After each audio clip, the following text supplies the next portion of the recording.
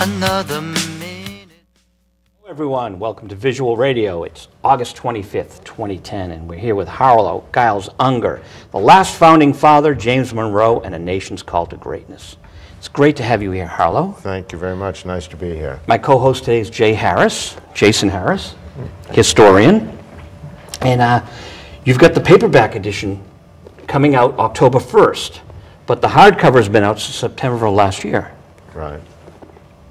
And we're hoping that the paperback will get out to more people over a wider range of the country. You've had a lot of books out. Do you find people enjoy the convenience of a paperback? Yeah, I think they enjoy the paperback. It is convenient, as you say. The hardcover is more monumental, so I think they enjoy them both. I like having both, but you know, on the shelf, the hardcover is kind of cool. And I like books. I just a book person. Stands out at you. Yeah.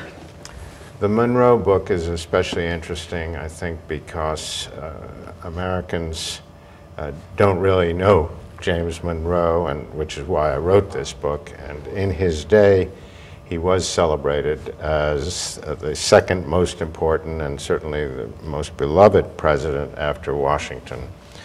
He was the only president other than Washington to be elected without opposition. When he ran for his second term, the political parties disappeared.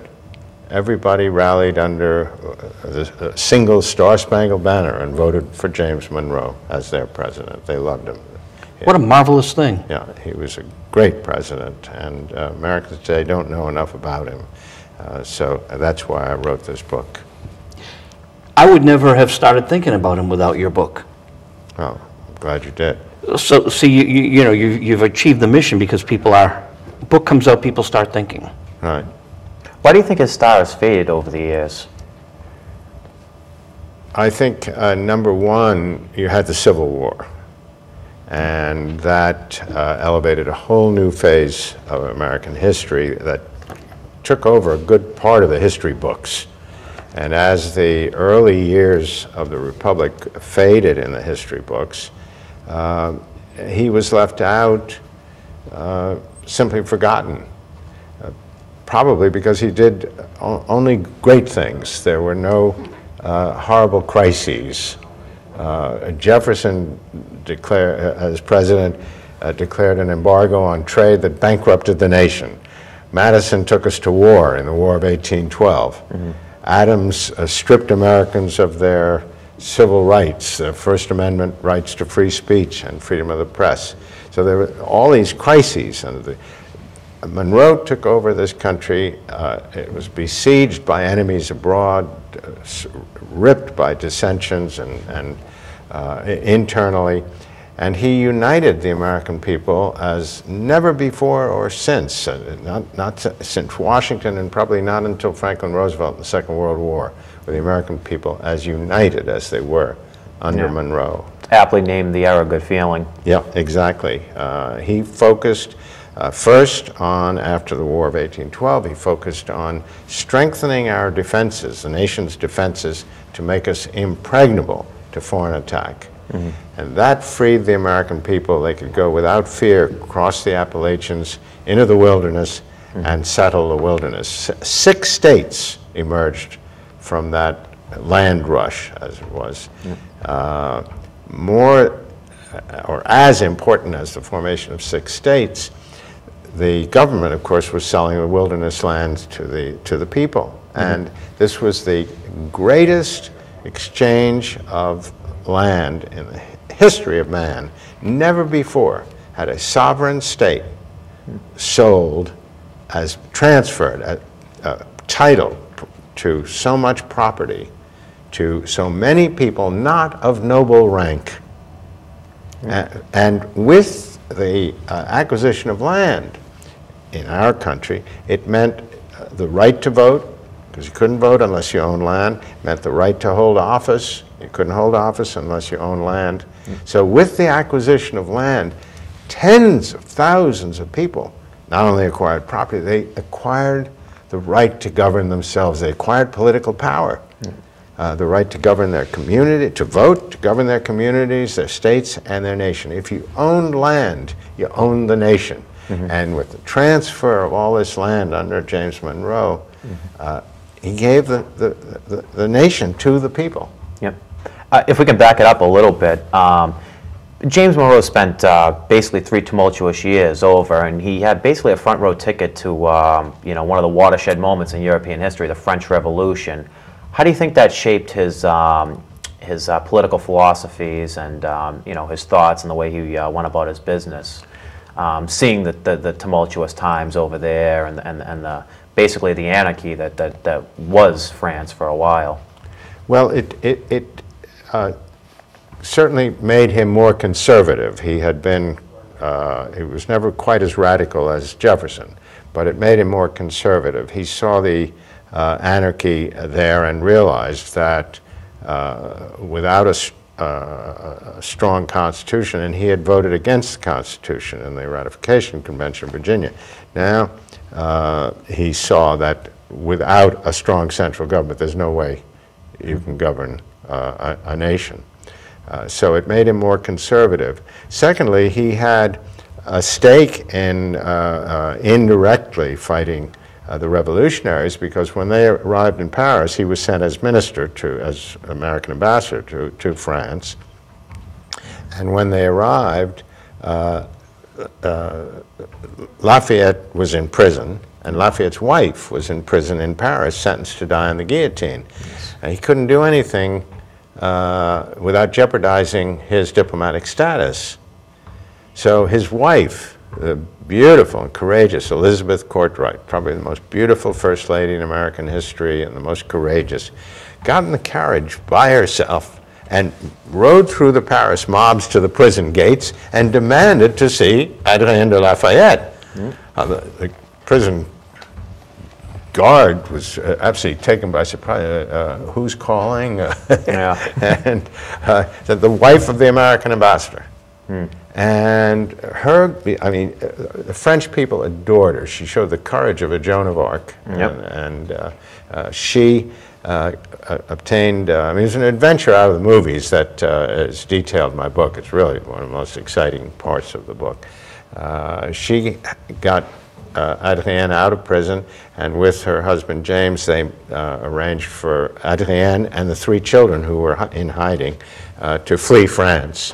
And they saved the lives of Lafayette's wife and 3 children. It's really a spectacular story. Now, actually, in your Lafayette book, you mentioned how Adrien was, she was like the financial guru of the family. Yeah, she was really, really strong with finances, and that's a little bit odd for that age.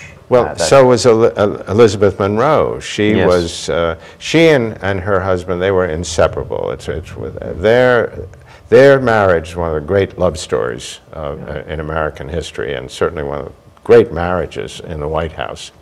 And Elizabeth, after they had gotten Adrien out of France, the revolutionary looters had looted hundreds of chateaus and mansions, and all this beautiful French furniture period, Louis XIV, XV, and XVI, were for sale in these used furniture shops. And she went around snapping up furniture and furnishings, beautiful, exquisite pieces, treasures. And as First Lady, she refurbished the White House because the interior had been gutted by fire in the War of 1812, and she refurnished it with all these beautiful furnishings that you can still see today in the public rooms of the White House. Beautiful French furnishings. And it's all because of Elizabeth Monroe. She was a great lady. Do you think she could foresee that this furniture she bought would be still, she did? Oh yeah, she was a brilliant lady.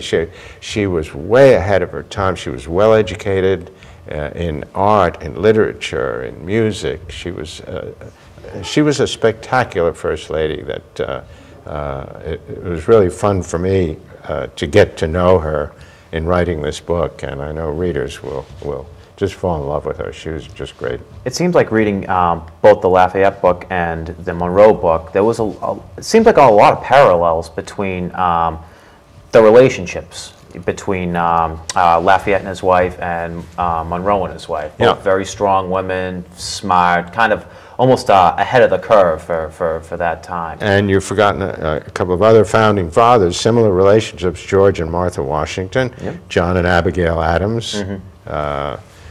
Jefferson's wife died when he was, long before he was president, but Madison, who married late, and his wife, Dolly, were very close. With the exception of Jefferson, really special circumstance because he lost his wife. But these men were deeply in love with their wives and had very successful, warm marriages, and they were real helpmates. They weren't the wife that many people picture from that era, where it's just a decoration in the household. Yeah, they brought a lot to the table. Absolutely. So. It almost seems as if the French were kind of baffled and slightly disappointed when Monroe was recalled back to the United States. Absolutely. And that was during a time of deteriorating relations. Do you believe that helped facilitate even worse relations between the country, or do you think if Monroe stayed, he could have altered the course of history a little bit between the two countries? Probably not, because we were treading very difficult waters between Britain and France, the two most powerful nations on earth. We couldn't afford to alienate either one, yet it was impossible to be allied to one without alienating the other. Yeah. So the Washington administration first and the Adams administration were constantly treading water to try to have peaceful, neutral relations in this conflict between Britain and France, which is why Washington signed the Neutrality Proclamation in 1793. But neither France nor England there was no such thing as neutrality. Washington invented the concept of neutrality in foreign affairs. And there were many, many international rules on war, what's legitimate and illegitimate in the conduct of war, but nothing about the rights of neutral nations. And Washington just invented this new sphere. Yeah. It almost seemed like the United States was the rope in a tug of war between France and England. It was. They had visions, they both had visions which were inaccurate, of somewhere in what is now the United States, there being as much mineral wealth as they had found in Mexico. The Spaniards, after all, found the silver mines of Mexico and were shipping silver back to Spain by the boatload. And everyone assumed, well, there must be similar mines in what's now Canada and the United States. And of course there wasn't, but that was a great lure. And both England and France wanted, well, they had title France first. This was mostly all New France. And then after the 7 Years' War, the English had most of North America and began the settlements of it. When Monroe was governor, it seemed as if almost he was almost one of the first ones to use the bully pulpit, if I may say so. You know, I mean, kind of Teddy Roosevelt made it famous, but he didn't have the voting rights, but he used his right to speak to facilitate the changes that he wanted to as Virginia governor. Exactly. What people today don't realize is how powerful the governor of Virginia was at the time. The governor of Virginia was the second most powerful political figure in America. Virginia was America's largest state. Its borders stretched to the Mississippi River and up to the Great Lakes. It was enormous. It had the largest population of any state in America, and it was the wealthiest state because tobacco was the major crop that produced the most profits, gross revenues and profits. So Virginia was the richest, largest, and most populous state. And the governor of Virginia then was the equivalent of the governors of California, Texas, Illinois, Pennsylvania, New York, Massachusetts put together. When he spoke, people listened. And that's why Virginia's status is why four of the first 5 presidents came from Virginia. Yeah. It was not a dynasty, as people like to call, as some historians call it. It was simply, this was the biggest, most important state. It's the same reason later on New York produced a lot of presidents, and California produced a lot of leaders. Mm-hmm. It seemed like early on, Monroe was more of a Francophile, but then he kind of changed his tune a little bit. Wasn't a big supporter of Napoleon. What do you believe facilitated that? Was it the outcome of the French Revolution mostly, or personal distaste for Napoleon? Good question, but because everyone was pro-French at the beginning, from Washington on down, because after all, Lafayette, with the help of Jefferson, wrote the preamble to the new French Constitution. So the revolution was actually started by moderates, and they were intending to create a constitutional monarchy that would be almost identical to the new American government. So all things started well, and then these revolutionaries began to undermine the moderates and take over. They seized control of the revolution and started slaughtering people for no reason. Very, very few of the thousands who died on the guillotine were ever tried before a jury of their peers, number one, but number two, very few of them were the aristocrats and the priests who were allegedly the enemies of the revolution. Only 2% of the people who died on the guillotine were aristocrats, and less than 1% were priests. Most of them fled. Most of the people who died on the guillotine, the revolutionaries did exactly what the communists did. They denounced their neighbors because you stepped on my lawn, or the baker, he got a lousy piece of bread. He's an enemy of the revolution. Off with his head. Wow. So it was. Well, they believed the bread makers were hoarding bread. Yeah, it was a mass slaughter. And remember, people like Monroe and Washington, these were very religious figures. They believed in justice, and they believed in God. They believed in moral behavior, and they couldn't stomach this. So they turned against it. And then, of course, when Napoleon came into power, he was a dictator. Yes. And these were champions of republicanism.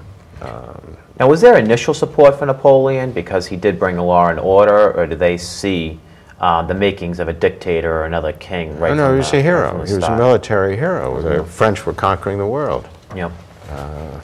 So he was a great hero. They loved him at first. And initially, he did not start out to be a dictator. He started out really to, well, he was going to be a benevolent dictator. He did not try to be. If there is such thing. Isn't that always the way? And his plan was actually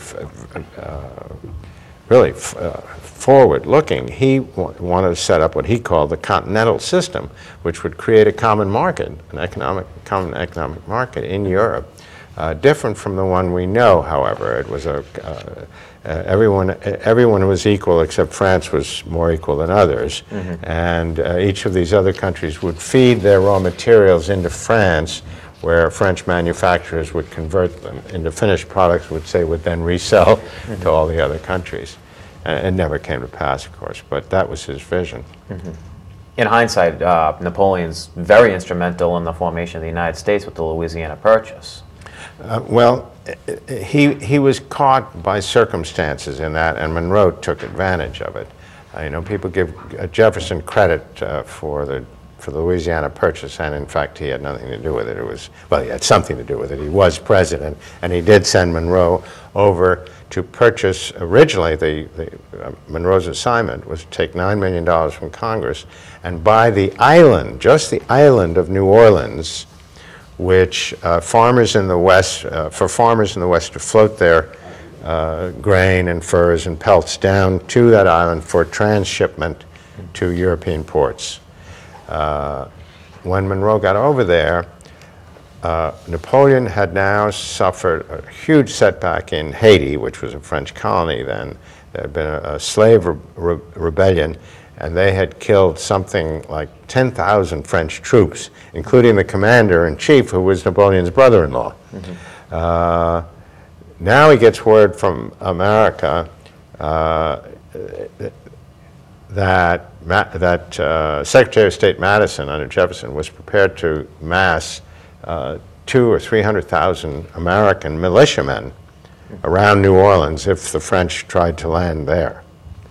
So things are looking bleak. Meanwhile, the Spaniards are rebelling under Napoleon's rule. Yes. And so he set a plague on all their houses. I'm going to take care of things at home. And he was now going to focus on Spain and let Haiti and Louisiana go down. And Monroe comes just the right time. And Monroe goes to an English bank on his own signature, borrows $7 or $8 million more to lump with the $9 million he had from Congress, and makes a deal to buy 1,000,000 square miles. Louisiana purchased 1,000,000 square miles, the largest acquisition of foreign territory, peaceful acquisition of foreign territory in the history of the world. Never before has that much territory been acquired peacefully. And Jefferson opposed it when he learned about it, because he said it's unconstitutional. There's nothing in the Constitution that gives the government the right to buy foreign territory. And as a strict constitutionalist, the government, he believed the government could not go beyond what was prescribed in the Constitution. So he actually was ready to scuttle a deal. Finally, Monroe talked him into allowing it to go through. And Jefferson realized that the popular opinion was all in favor. I mean, they hailed Monroe as a great hero for his acquisition of Louisiana. And Jefferson pennies on the dollar, too. Yeah. Pardon? He got it for pennies on the dollar, basically. 2 cents an acre at a time when wilderness land was going for $2 an acre. So this was considered one of the greatest triumphs, and public opinion was so in favor that Jefferson had to back off and embrace the Louisiana Purchase and Monroe. Just a question from someone naive about it all. What would have happened if they hadn't bought it? If Napoleon didn't really have interest, wouldn't it just become available if they didn't buy it? No, it belonged to Spain. Now, Spain retroceded it to France, so now France owned it.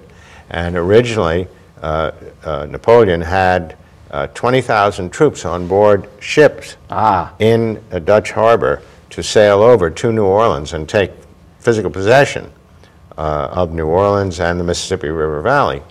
The ships never sailed because they froze in the harbor in Holland. They lay there all winter long. There was nothing you could do to get them out. Meanwhile, our administration got wind of it, and Madison, who was Secretary of State, prepared to send, I think it was 200,000 American militiamen to the Mississippi, ready to greet Napoleon if he came over with his 20,000 troops. So he faced war now if he came over, and he pulled back, decided against it. And Jefferson should have realized how logical it was, because it's in our, it's almost like having two countries here. Exactly. But Jefferson did have a point. The Constitution does not give the government the right, and he didn't want to violate the Constitution. Since then, presidents have gotten more and more relaxed about violating the Constitution, as former Vice President Cheney said of the Constitution. It's a quaint document, and the president ignores it, Congress ignores it, the Supreme Court ignores it. They do whatever they want now. I think one of the great ironies, though, is Monroe never had a lot of personal capital. His finances seem to be, not the greatest of all, but he seems to be the mastermind of one of the greatest business deals this country's ever seen. Yeah. It's just one of those small history's ironies. Another irony of history is that Aaron Burr actually stepped in between him and Alexander Hamilton when they were about to duel. Yeah, and then that's it. seven years later, they wind up dueling each other. I found that to be another one of history's interesting ironies. That you know, he was, you know. Monroe was an anti-federalist and Hamilton was a federalist, and they were insulting each other right and left. Yep. And Aaron Burr, who was a congressman at the time, and not yet the ambitious person he became, was the peacemaker and stepped in to prevent the duel between the two. And that too is an exciting story in my book, The Last Founding Father. It seems that over the years, Monroe became less partisan with his politics, almost culminating with the era of good feeling. Do you think some of these experiences... Well, he was like Washington in that sense. Washington did not like politics. He felt that political parties divide the nation, and he wanted to unify the nation, and Monroe felt the same way. And both men did unify the nation. And in Monroe's second administration, second election, there were no more, the political parties dissolved. Everybody rallied around him. He was our president, and we had no political parties. We had one party, and that was America. That was our nation. And as I say, not till the Second World War did Americans unite and pull together in that spirit. And unlike the Second World War, Americans under Monroe pulled together to build this nation, to build a great, prosperous nation. The greatest prosperity any nation on earth had ever, and it was spread out across the entire spectrum of the population. It wasn't just a handful of rich people who were benefiting from this.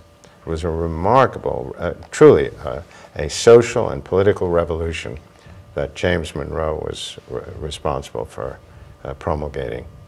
One thing I also find fascinating is he was able to perform the duties of Secretary of State and Secretary of War during the War of 1812. Under James Madison. Well, James Madison did to England what the Japanese did to us at Pearl Harbor. We were negotiating peace with the British to secure our northern frontiers, and they signed a treaty. And before it reached this country, Madison's cabinet lost patience and talked Madison into invading Canada. So we declared war against Britain after having signed a peace treaty with them.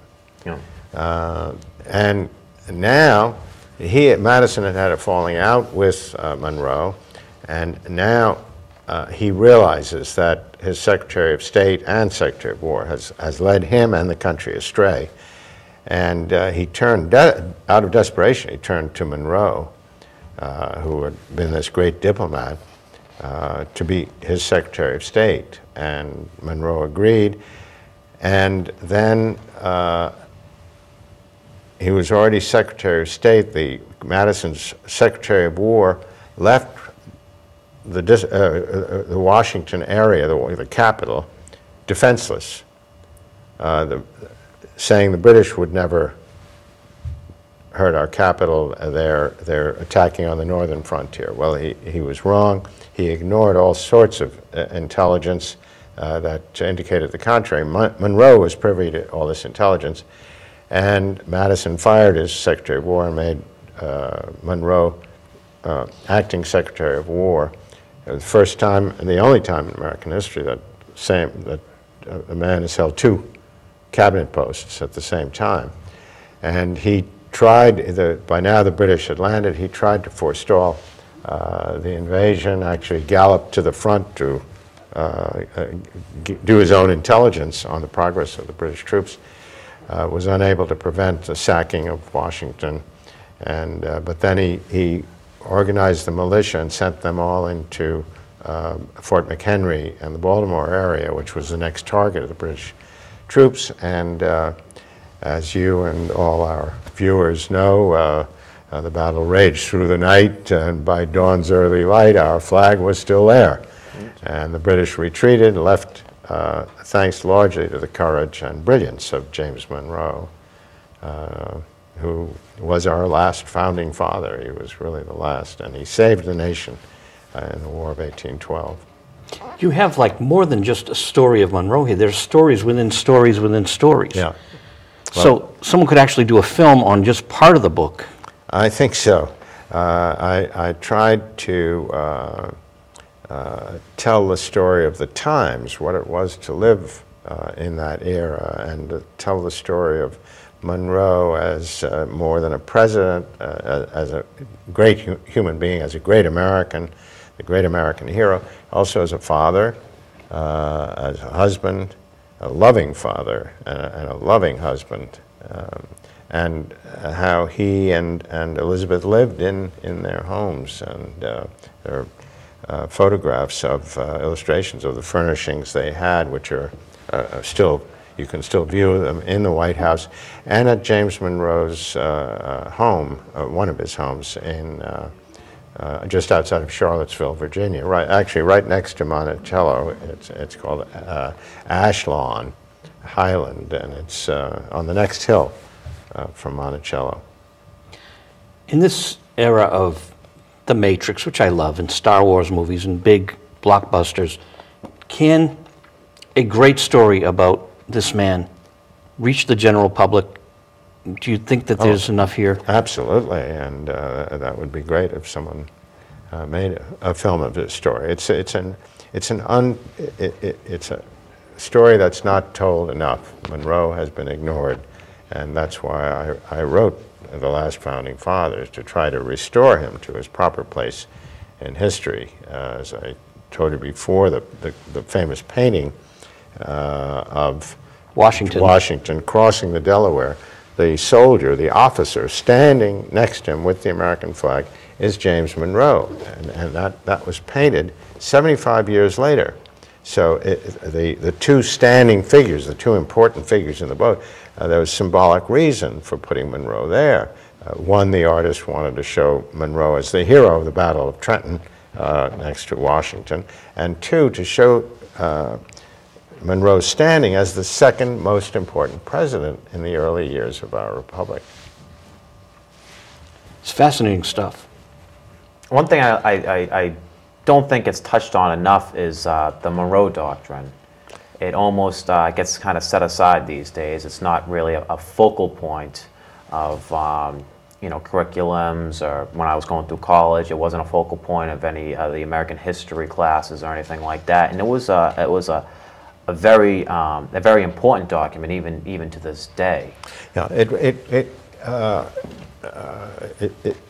it was not a standalone document. It was part of Monroe's annual speech to Congress, and really the term doctrine is a wrong term. It's really a manifesto, and it's the second most important manifesto in American history after the Declaration of Independence.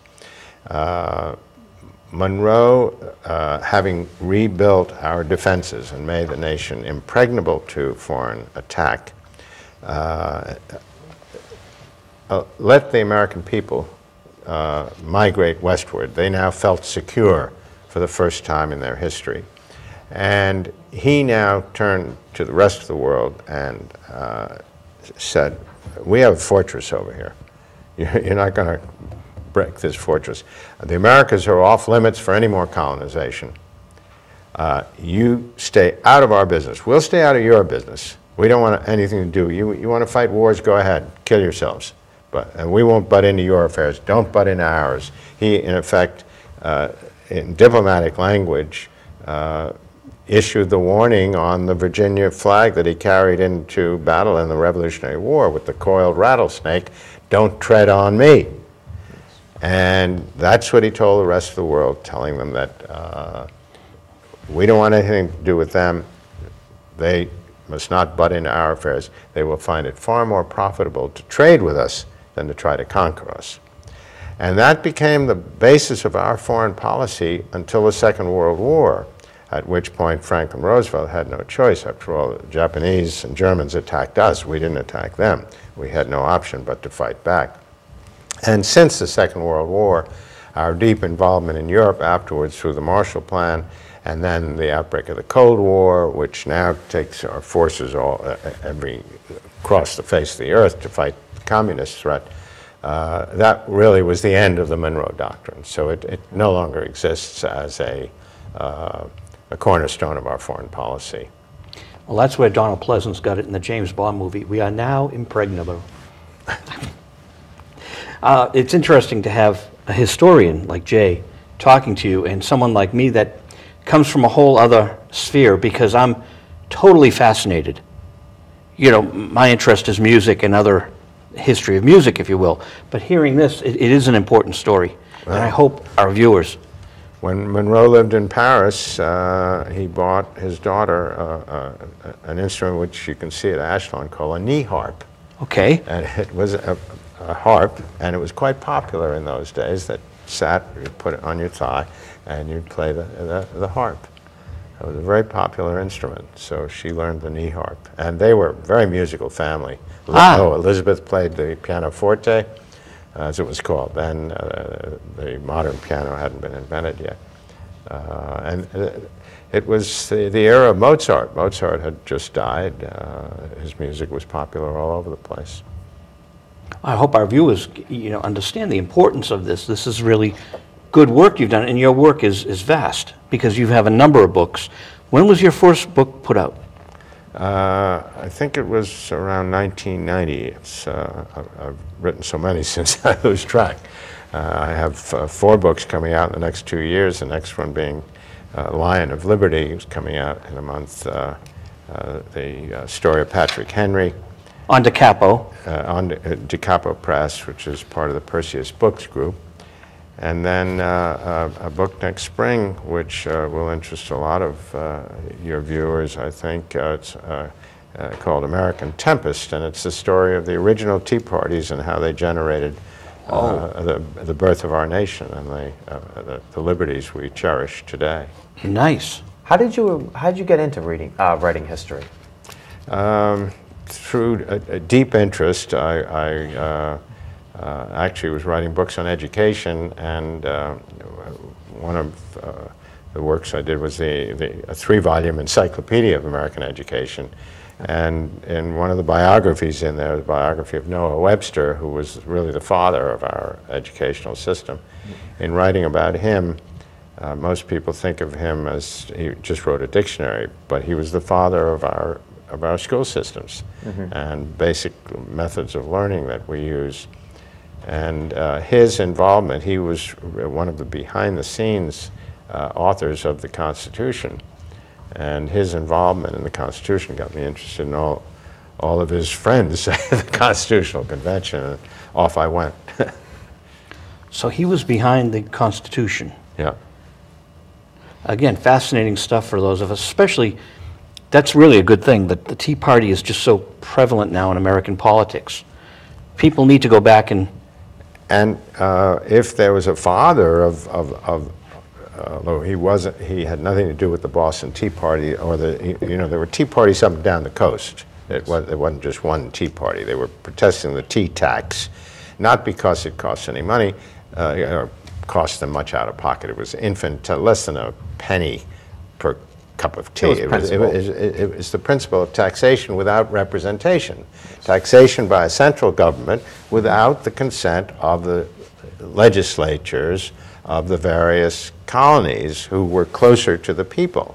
Yes. And Patrick Henry warned at the ratification convention, the ratification of the Constitution, that passing the Constitution as written would give Congress, another central government, the right to tax the people without the consent of the state legislatures.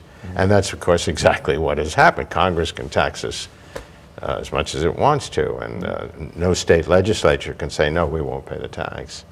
And Patrick Henry warned of this. One thing I find fascinating is... And by the way, Monroe also warned. Monroe was an outspoken opponent of the Constitution and voted against ratification of the Constitution for that very reason. Yeah.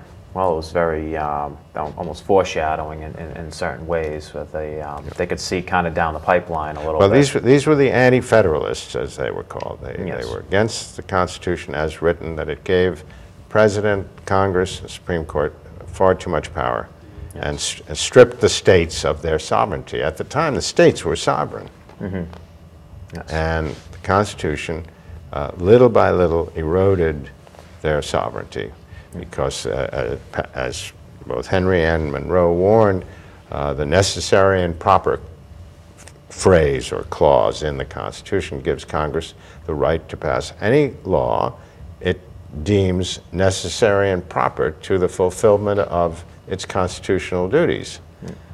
So that's basically an open door to pass any kind of law it wants to. Fortunately, you've got to have a two-thirds majority to override a presidential veto. So there are checks and balances on that. But nonetheless, it's a very powerful tool that Monroe and Henry warned against. Similarly, the president's role as commander-in-chief, although the Constitution says Congress shall declare war, Congress has only declared war 5 times in our history. Every other war, the president has just taken the troops to war without any permission from anybody. And the presidents over the years, starting with Washington, by the way, he was as guilty as anybody else. This was happening so frequently, Congress decided to give it some cachet of legitimacy by passing the War Powers Act, which allows the president to do what he's been doing anyway, but Congress has to approve it before 90 days. Yes. One thing I find fascinating about the book, and I want to stress to the viewers, is how it's written and it reads almost like a novel.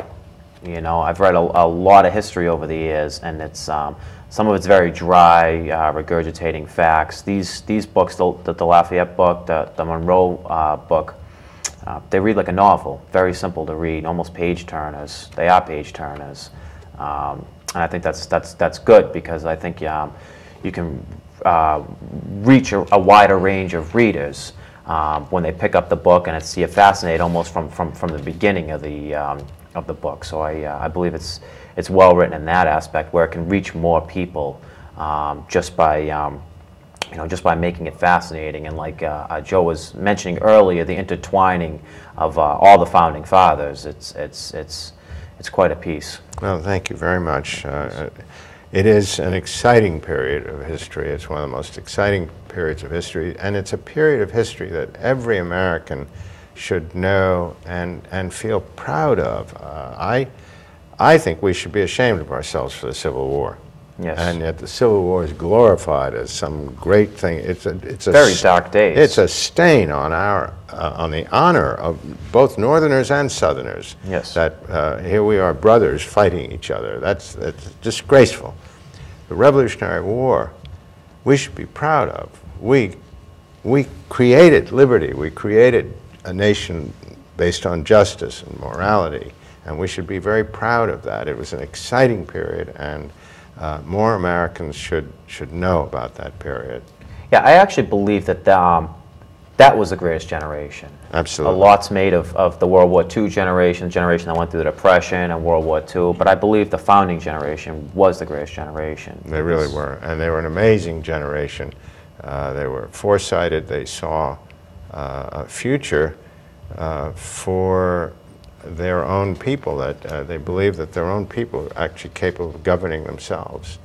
No one in the world thought that way. Yeah, I think it was a combination of foresight and hardships that really make them the greatest generation, and the odds that they were facing. I mean, they were facing some pretty steep odds. Oh, absolutely. Against the British, the French, the Spanish. I mean, those were powerhouses, and they had been for years. And the core of the founding fathers, Monroe, Washington, the core actually believed, and there was no chance of getting anything through the government at that time, but they actually believed in emancipation. They were against slavery. They believed in equal rights for women. Monroe, Adams, Washington, they not only loved their wives, they depended on their wives. Their wives were real partners in their marriages. Yes. And so their thinking in their homes was far ahead of the average home in that day and age, and but there was no chance of getting having any political action on that. Yeah. Well, I think they recognized that it had to be done gradually over generations, Yeah. and everything couldn't be done all at once, which was another good foresight on their part, that they recognized that they can only take it so far Right. in certain ways before it would maybe come apart if they try to take it too far. But I mean, with Monroe, I mean, to turn over the refurbishment and decoration, everything of the nation's, the presidential mansion, he turns it over to his wife to do. He had very little to do, and she's dictating the architect what she wants done. She wants this kind. Sends list of she needs this kind of money from Congress. She needs $10,000 for this, and that was her. She did all this. Same thing with Martha Washington. She ran the household. She ran the family budgets. I did a biography on Washington called The Unexpected George Washington, his private life. And Martha handles the family budgets. She was a remarkable woman, and I'm sure everybody knows about Abigail Adams, Yes. one of the most outspoken ladies in American history. You have this coming out in paperback on October 1st, and the Patrick Henry book is out in September. Yeah. So you'll be talking about Patrick Henry, but then this book is available too in hardcover and softcover. Absolutely. Is there a thread between the two books intentionally? Well, obviously both Monroe and Henry knew each other and were close political allies in the battle against ratification of the Constitution. James Monroe was in Congress and wrote constantly to Patrick Henry to let him know of the progress in Congress in terms of the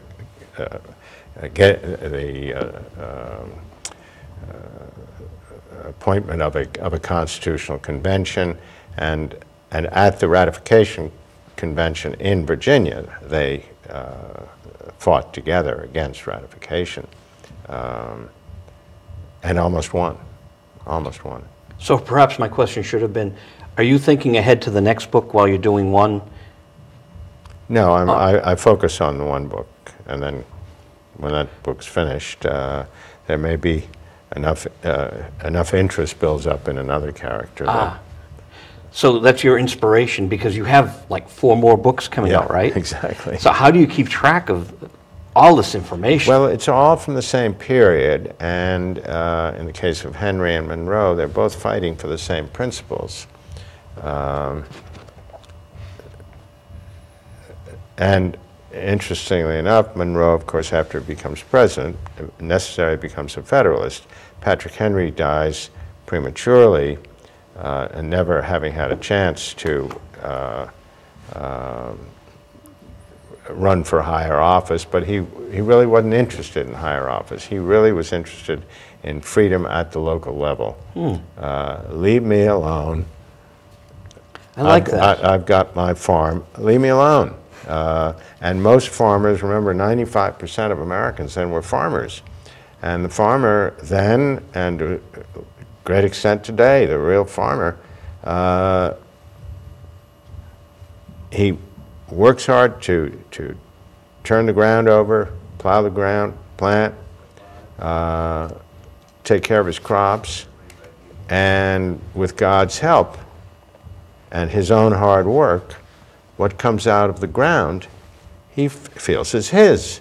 And he doesn't want some tax man coming across his property and say, I want part of that. To him, to the farmer, that's just confiscation of his property. And Henry had a farmer all his life. He loved farming, as did Washington, as did Monroe. And they felt strongly about these things. The farmer lived an independent life, fed his family. If he had a surplus, he could make a little extra money. He let his neighbors alone, didn't expect his neighbors to bother him. The neighbors would come together, on Sundays at church, and they'd come together if they were attacked by a band of Indians. But normally, a farmer would defend his own property with his rifle. There were always squatters and renegades, and he'd defend himself. If it was a large group of Indians, then the farmers would get together and form their militia and elect their own leader as a militia commander. Or they'd get together if lightning struck a barn and the barn burned down. Well, they'd get together to help their neighbors rebuild the barn as quickly as possible so they could go on with their farming. But it was basically, leave me alone. You know, I'm not bothering anybody. I'm staying here on my property. Leave me alone. One thing I do think is also fascinating about the time period is the hardships on public servants. It seems today that public servants are, you know, well paid. They travel a lot, but back then it was a very low paying job. Sometimes you wouldn't get paid. You get a promise of land or something. And what a lot of people don't realize is a lot of these people died without much money to their name too. And it seemed like it was a more noble and a more honest profession back then. Public service was an obligation of landowners. We own the land. We've got to pass the laws, and we've got to govern the land. Yes. It was their sacred obligation. It was the words are in the Declaration of Independence. They pledged their lives, their fortunes, and their sacred honor. And that was not just to fight for independence in the war, which is why Monroe served with no pay in the war, Washington with no pay. It was also in public service. It was your obligation to serve in your state legislature and later on in Congress. Congressmen earned $9 a day. And remember, they all had jobs. They were largely farmers, planters, and some lawyers. So they only were in action as lawmakers. In the case of Congress, 6 to 12 weeks a year. State legislatures, maybe 6 weeks a year. They really didn't they didn't just go to, they went to pass laws that were actually needed. When they'd go home, they were members of the general population, so they knew what was needed at home.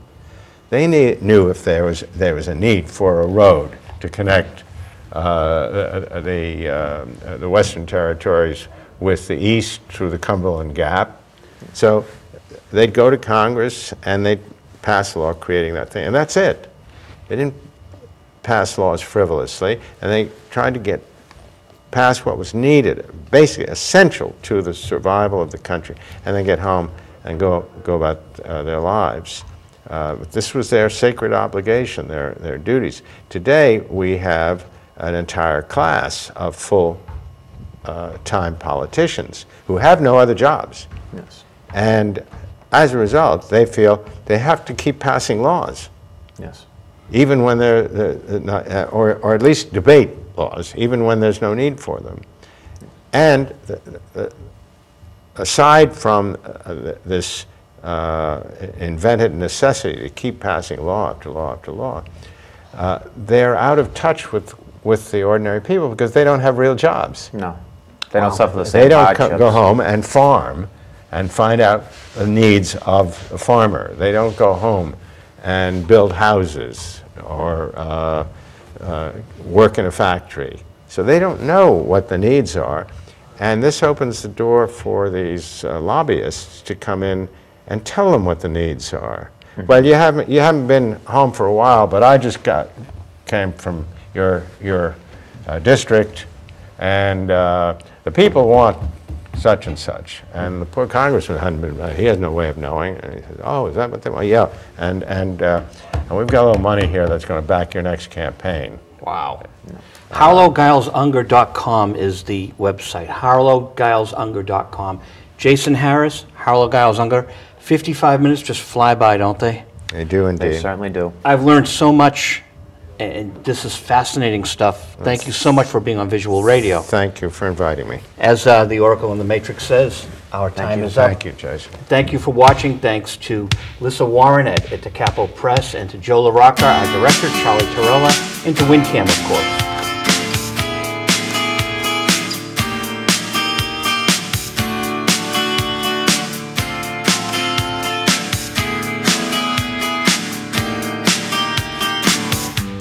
another